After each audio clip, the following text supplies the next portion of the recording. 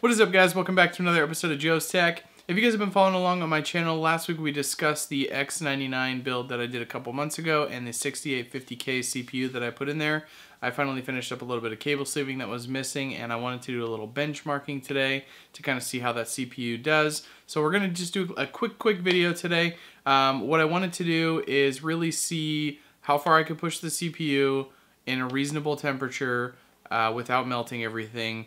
And I really am kind of aiming for faster render times, and we'll do a quick test in Cinebench as well, just to kind of give us a score and see how things go. So without wasting too much time, why don't we go ahead and dive in. I'm going to try to capture as much of the screen as I can. If not, I'm going to try to use the camera so you guys can kind of see what's going on. Hopefully we can catch everything, but let's get started.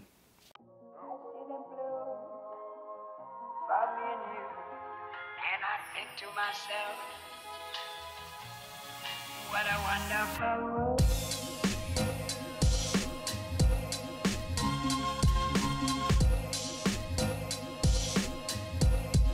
What a wonderful world.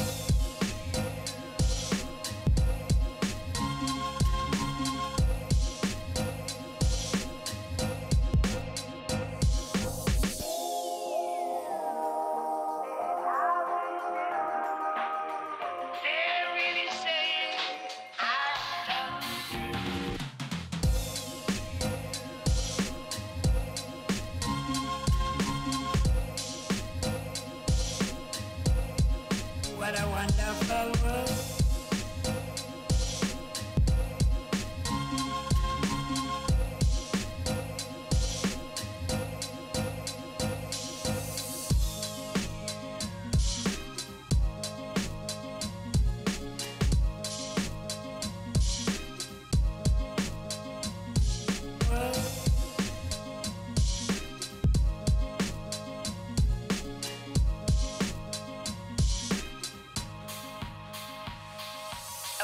Of the rainbow, so pretty in the sky, are also on the faces of people going by.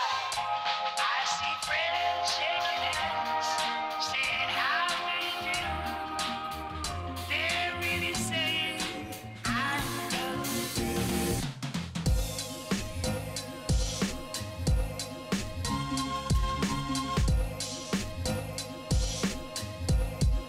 What a wonderful world.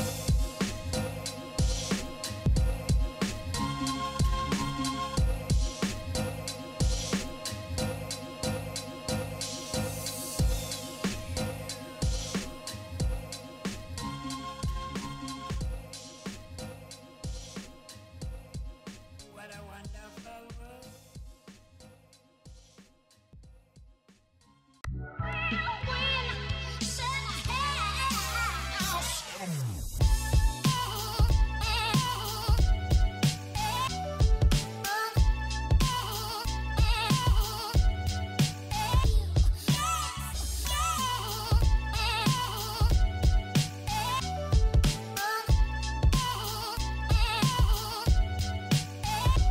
Hopefully, as you guys can see in the video, we were able to get 1,000 megahertz increase off of the CPU. So we started out with a base clock of 3.6 gigahertz, and we were able to get it up to 4.6 gigahertz. So I'm able to get that running with about 65 degrees as my average temp when I have that CPU under load. If you guys saw the score in Cinebench, we kind of started out with a score of 1161 before we did that overclock, and we ended with 1394. So we did get about a 20% increase in performance just from doing that overclock. And with the render time, we went from about 13 minutes and 35 seconds down to about 11 minutes and 35 seconds. I think that first number might have been off, give or take 5 seconds, but it was pretty reasonable. Obviously, that was about a 17% decrease in time, which is really kind of critical, especially because 9 times out of 10 when I'm doing these videos, which is going to be where I'm, primarily editing all of these, I end up doing these at kind of bizarre hours, and I'm always up kind of late doing them, and so the faster the better. Now, as far as temperatures go, before I did the overclock, I did have a temp of roughly like 45 degrees under load, which is really great. Obviously, I'm using the NZXT Kraken X62, which is a great cooler. Now, after I did the overclock, I was getting an average of about 65 degrees. I think at one point I saw the temps peak right around 70 degrees, which really isn't that bad. But, you know, one thing you want to keep in mind whenever you're overclocking your CPU, the higher the temp goes for more, you know, the longer amount of time, the less life that chip potentially could have, right? And obviously, if you push it so far that it's running 80, 90 degrees all the time, then you know, you're likely going to destroy your CPU in a pretty short amount of time. So that's just something to keep in mind. Now for me, I probably won't be running this chip at 4.6 gigahertz constantly. I'm probably going to bring it back down a little bit, kind of meet in the middle so I can keep the temps under 50 degrees, which is way lower than they need to be, but that's just kind of where I want them to be. I am curious if any of you guys are running the X99 platform with a 68 or 6900 series chip. I'm curious what overclock you guys were able to achieve and kind of what temperatures you guys are getting and where you're leaving them at statically going forward. Now, if you guys want to leave me some of that info in the description below, that would be great. I was able to get up to 4.6 like I said in the video, but I was not able to get past that. As soon as I go to 4.7 gigahertz, my computer just gives me the sad face as soon as I get to Windows. So I thought that was a little interesting. I thought maybe I'd be able to push it a little bit further.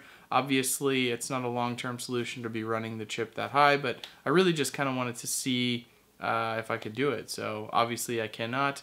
Maybe some of you guys can let me know if you're having that same issue. But obviously this is kind of a quick video, nothing too crazy going on today. I just kind of wanted to share with you guys what I was able to get with this finally, since it's, you know, been installed on my computer for the last couple of months now.